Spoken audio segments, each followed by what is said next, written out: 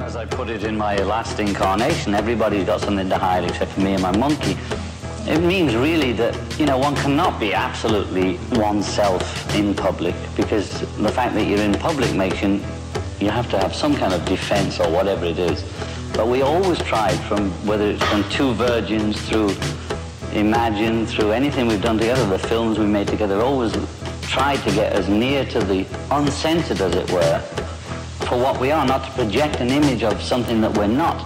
Because having been in that sort of pop business so long, and tried to retain myself throughout it, but obviously not always being successful at that, it was most uncomfortable when I didn't feel I was being myself. You know, when I would have to smile when I didn't want to smile. And it became like all that, like being a politician, you know. And what I really got through this 5 years is I'm not running for office. I like to be liked. I don't like to offend people.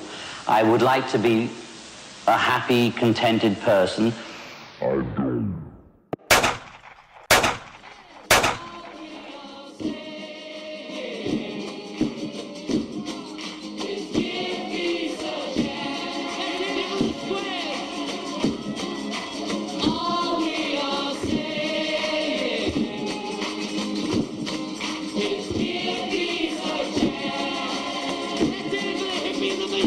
The former Beatle, who was 40, was hit by several bullets as he and his wife, Yoko Ono, were returning from a recording studio. It was shortly before 11 o'clock last night, and they just left their car to enter the luxury Dakota apartment block on New York's West Side.